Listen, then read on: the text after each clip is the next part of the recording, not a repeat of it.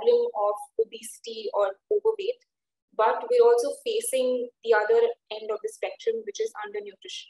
So malnutrition is basically both ends, which is your undernutrition and overnutrition. And it is, of course, stakeholders who are responsible, to educate and increase awareness to help people understand what it is, of how much they should eat, what they should eat. So that's where, all the healthcare professionals need to come together and work in conjunction. So it's not just a nutritionist's job, like a doctor, if they're seeing that the patient's nutrient profile needs to improve, then of course they should recommend them to a qualified dietitian.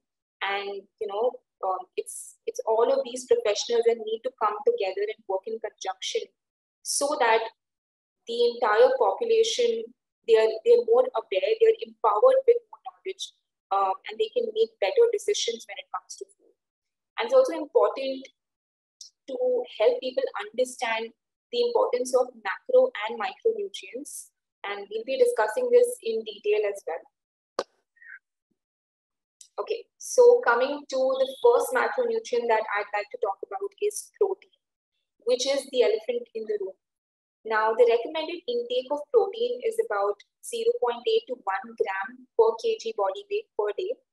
However, it is known that on average, people are just consuming 0.6 grams of protein per kg body weight per day, right? And protein is something that is really lacking in our diets. So our diets are predominantly cereal based, and of course cereals bring along a lot of carbohydrates with them. So let's say you tell me that, hey Meghna, I've had, I eat dal chawal every day, and I don't think I have an issue with protein. I think I'm getting a good amount of protein with like a meal of dal chawal, but I would sort of contest that and say that your dal is in fact mostly 70 to 80% of it is composed of carbohydrate, and there's not enough protein that you're getting. Of course, not trying to say that dal chawal isn't healthy. Of course, please go ahead and have it.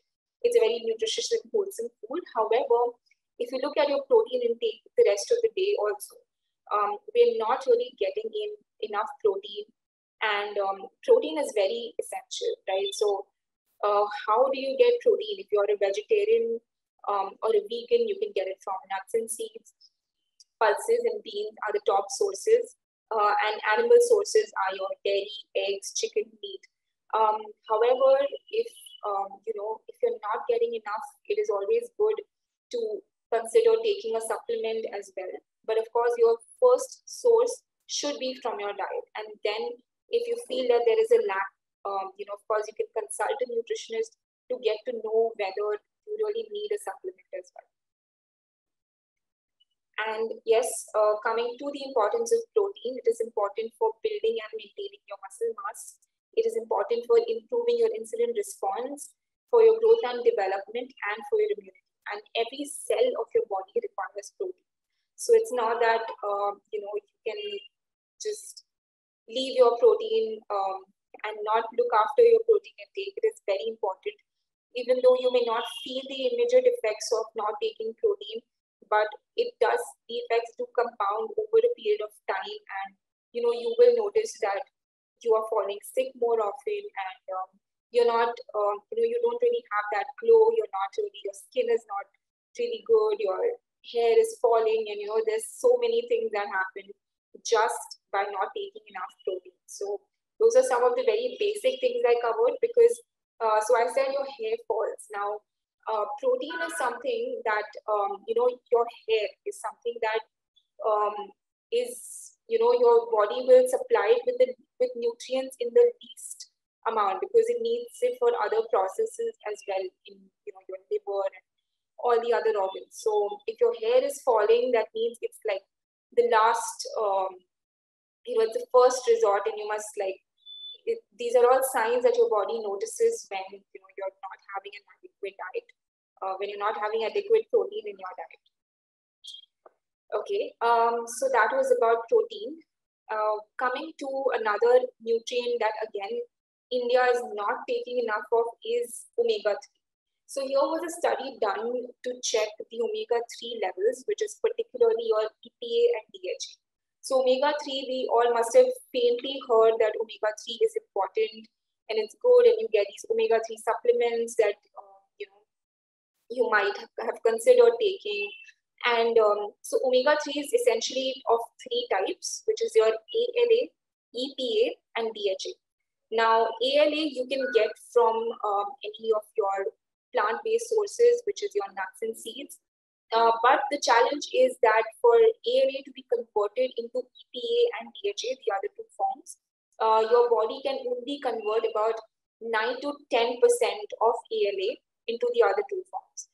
So it becomes very important, especially for vegetarians, for those who do not consume a lot of animal-based sources, or for that matter, if we do not eat a lot of fish or seafood. So then it becomes very important to take a look at getting your omega-3 otherwise from a supplement. Now, there are vegan supplements available as well, and vegan and vegetarian supplements available as well. But coming back to this, so if you see this this chart here, so there are, so India, so the countries highlighted in red are getting less than 4% of the total fatty acids that were extracted from their bloodstream. So the countries in red, and of course India is highlighted here as well. So we're not. So this is an emerging problem in India. There needs to be a reference dietary intake established for getting enough of omega-3 in the diet as well. Okay, so this is again a potential health crisis. Omega-3 is very important for your heart health. It helps lower inflammation. It is important for your brain function, for your eye health, for your skin and hair, and also for reducing preterm births. So again, it was also found that women in India, particularly pregnant women, are only getting up to 20 milligrams of omega-3 in a day, which is quite low. And just correcting omega-3 is going to help with reducing the instances of these preterm births, right? So this is one nutrient of utmost importance that we're lacking in our diets.